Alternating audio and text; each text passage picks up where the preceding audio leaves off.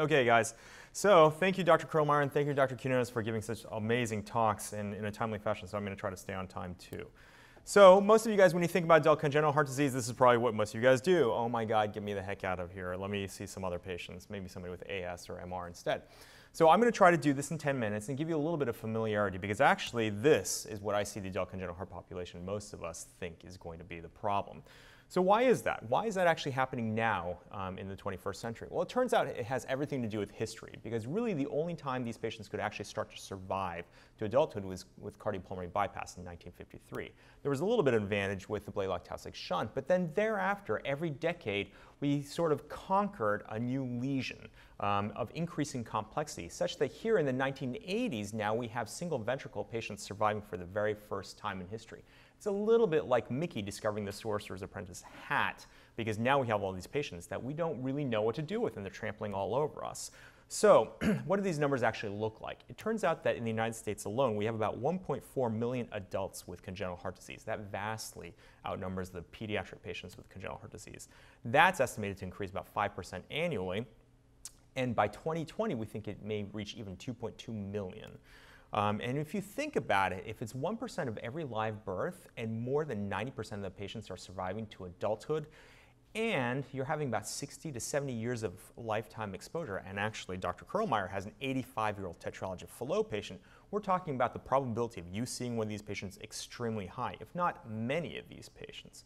So it behooves all of us to know the basics of congenital heart disease. So today, the objectives are going to be the following. What I'm going to try to talk about is a basic framework for understanding congenital heart disease. And then I'm going to talk about some expected issues that arise with congenital heart disease.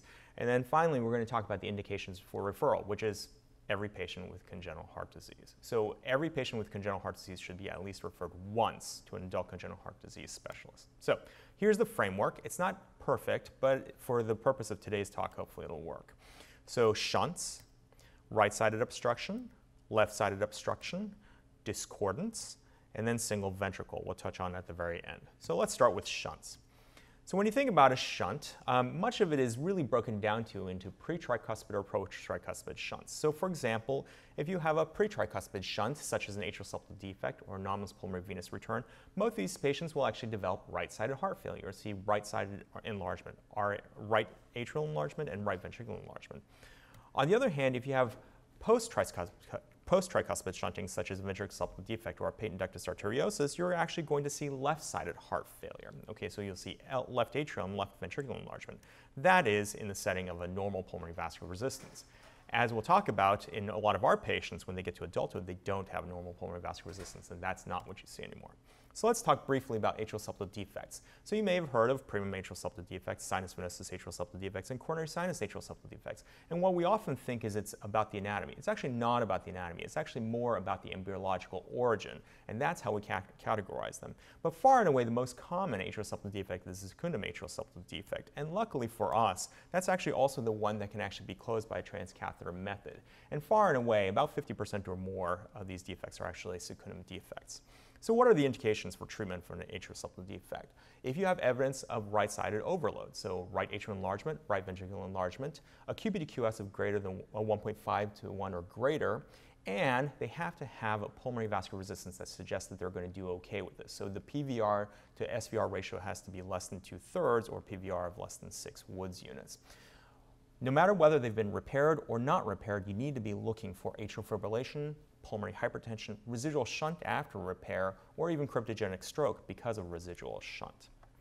Moving quickly to ventricular septal defects, I'm not going to get into the anatomy because that's not really topical for this conversation, but for the most part, most of our patients who have a large ventricular septal defect are probably going to be presenting with Eisenmenger syndrome, where you have a balanced circulation where the pulmonary vascular resistance is at least as high as the systemic vascular resistance, and their SATs may be somewhere in the 80s.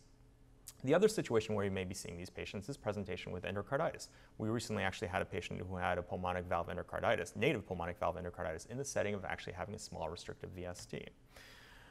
What is a restrictive VSD? Well, a restrictive VSD really means that it's probably not significant hemodynamically, so you don't see evidence of left atrial and left ventricular enlargement, and you don't have a change in the pulmonary vascular resistance as a result of severe shunting. But even if you have a restrictive ventricular septal defect, they may still develop aortic regurgitation as a result of the aortic valve leaflet being sucked into the ventricular septal defect shunt jet. And so that's something that you need to look for even if you have a restrictive VSD.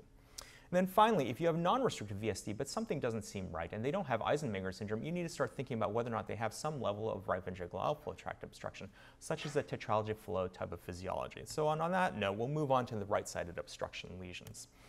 So right-sided obstructions, just like everything else in congenital heart disease, can come in a host of different places and multiple areas, such as everywhere from the tricuspid valve all the way to the branch PAs. So if you see one, you need to look for the others.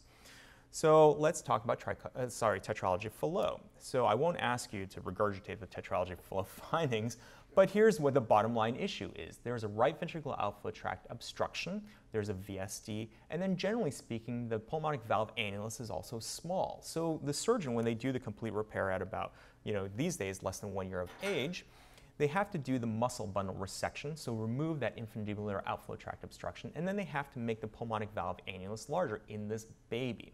So you can't just replace the pulmonic valve because obviously the kid will outgrow that. So what they have to do is try to patch it as large as possible to get them to adulthood to avoid another surgery before they get to adulthood. And then of course they patch the VSD. But the problem with this is if you cut through the pulmonic valve and you patch it large, ultimately you're going to need a valve replacement. So what does that actually look like when they show up to us? So this is one of my favorite patients. He's a 36-year-old Tetralogy Fallot. He's repaired it for 1 year of age. And he was dragged into the office by his wife and mom. And he says he's asymptomatic. He does actually do mixed martial arts and can bench press 600 pounds. But it turns out that he has these occasional palpitations. So I put in a vent monitor, and this is what happened the very next day. So obviously he's not asymptomatic. He's got a serious problem. So why does this actually happen? Well, this is his MRI. And even if you don't look at MRIs on a regular basis, you can see that the right ventricle is gigantic and the left ventricle has been squashed by the right ventricle. That is what happens when you have 30-something years of pulmonic insufficiency. And so this patient needs a surgical pulmonic valve replacement. So he gets a bioprosthetic pulmonic valve replacement. But the problem is this. He's 36 years of age. If he makes it as far as 15 years with this pulmonic valve, what are we going to do next? So that's where the transcatheter valve technology has become extremely important for these patients, because in 10 to 15 years, he's going to need this. So this is the Melody valve. It's a bovine jugular venous valve that's sewn onto a platinum iridium stent and then crimped onto a balloon expandable catheter, just like some of the TAVR systems. It's introduced via the femoral venous access site, and then you can actually direct it through the tricuspid valve into the RVOT, into the previously placed prosthetic valve. And so this revalving system has been extremely important for these patients because at the 10 to 15 year mark, instead of them going back to the operating room for possibly their third trip, fourth trip, fifth trip, etc., they can actually get a transcatheter valve solution instead. So what does that actually look like? So this is one of our patients who you can see has actually had multiple trips to the operating room already, and he got this Melody valve. So in Tetralogy Fallot, they may say that they're asymptomatic, but you know better. They probably need a pulmonic valve replacement. In fact, the vast majority of the initial TET repairs will need a pulmonic valve replacement. They can have arrhythmias and even sudden death, just like I showed you. They can develop aortic root aneurysm, and they can also develop aortic regurgitation, and they need recurrent evaluation and recurrent intervention. And that's the message that you'll see across the board from congenital heart patients. So moving quickly to left-sided obstruction, just like right-sided obstruction, it can occur at multiple levels, everywhere from the mitral valve to the aorta with coarctation to sub-AS, as Dr. Quinones mentioned, and supravalvular AS. So be aware of looking at all these lesions. So we'll pick out coarctation because it's a nice sort of simple lesion to think about. But it turns out there are all kinds of issues you need to look for there too. So think about this when you're seeing a patient who you suspect for secondary hypertension, especially in their 20s and 30s, and they have a differential blood pressure between their upper and lower extremities. I like to use an ABI as an initial evaluation if you don't do 4 extremity blood pressures in your clinic. The problem with coarctation is even after surgical repair as a child, you need to look for recurrence because sometimes, depending on the way the surgeon did it, they can have recurrence, or they can actually, worse, have a severe aneurysm formation at the site of repair. It can be frequently associated with cerebral aneurysm, so we think that up to about 10% of these patients actually have a cerebral aneurysm, so they need to get some sort of brain imaging at least one time in their life. If they've had it done and they don't have anything, you don't need to do it again. They probably need thoracic aortic imaging on a serial basis. They probably need a CT or an MRI scan done frequency depending on what they actually have underlying. And then, of course, very frequently find bicuspid aortic valve associated with these patients too. So I'm going to show you an aortic interruption case as sort of an example. So you can see here a total interruption of the thoracic aorta. And so what we did was took a page from my training in pediatric interventional cardiology, where we took an RF perforation wire, and we did 3D reconstruction in the hybrid operating room, and we burned through using that RF perforation wire. So once we did that, we snared the wire out through the left radial artery, and we got a sheath across. And we're pretty much at that point, we're home free, because what we can do then is take a covered stent and deploy it, and now effectively reconstructed the thoracic aorta. So this guy did fantastic. After this, his blood pressure was down to 120 on just 2 medications, and he left the very next day. So when you see these left-sided obstructions, be aware that they come in multiples. So combination lesions, aortic stenosis, supravalvular AS, subvalvular AS, coarctation, mitral stenosis. Look for thoracic aortic aneurysm in patients who have had coarctation repair. Look for cerebral aneurysms in your coarctation patients, and look for a bicuspid aortic valve in your coarctation patients. So very quickly, I'm going to move on to arterial ventricular discordance. So the classic one here is transposition in the great arteries. So in the patient who was born with transposition, you have the right ventricle giving rise to the aorta, which is a bad situation because then it goes through the systemic circulation and then returns blue through the systemic venous circulation back to the right atrium. Likewise, the left ventricle gives rise to the pulmonary artery, which goes to the pulmonary circulation and returns red back to the left atrium, which is not compatible with life. So within the first couple minutes to hours of life, you need to do something to create a shunt. And so what that is a Raschken septostomy. So what we typically did was either go from the umbilical vein or from the femoral vein, put a balloon catheter through the PFO from the right atrium to the left atrium and rip a hole into the atrial septum. And that creates a mixing at the level of atrial level. Likewise, for the first few hours and first few days, you may actually still have a patent ductus arteriosus, which can also help you.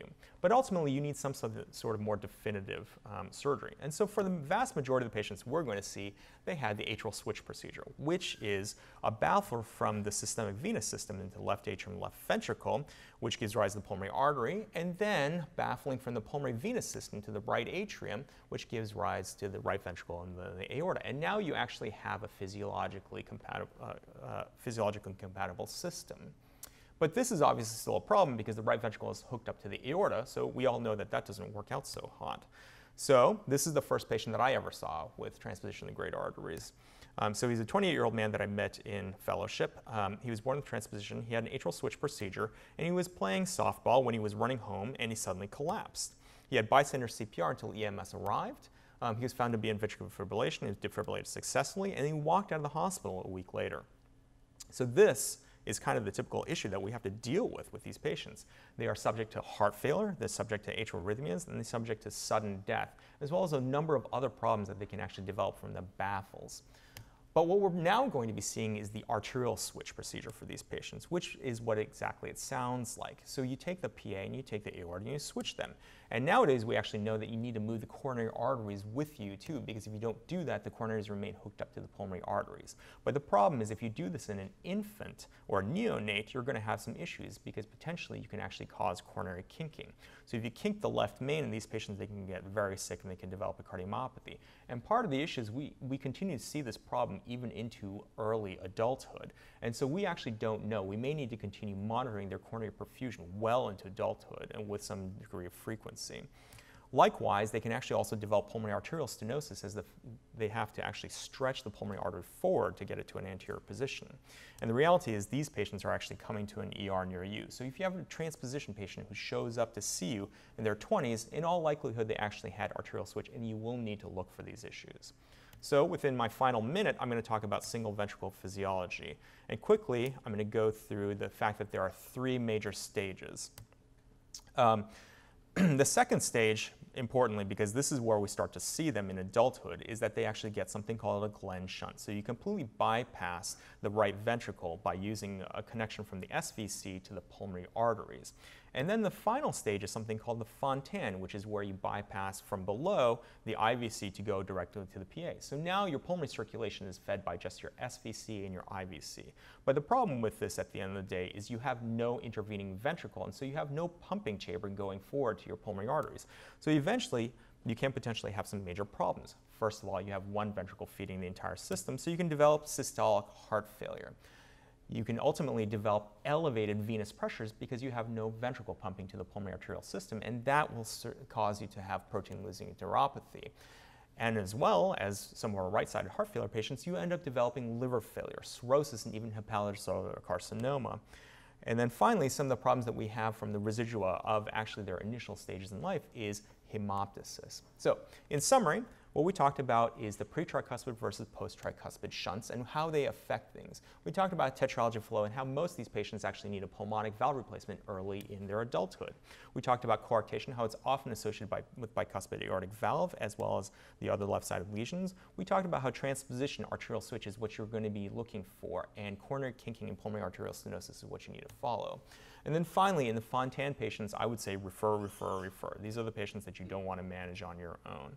So with that, I'll stop.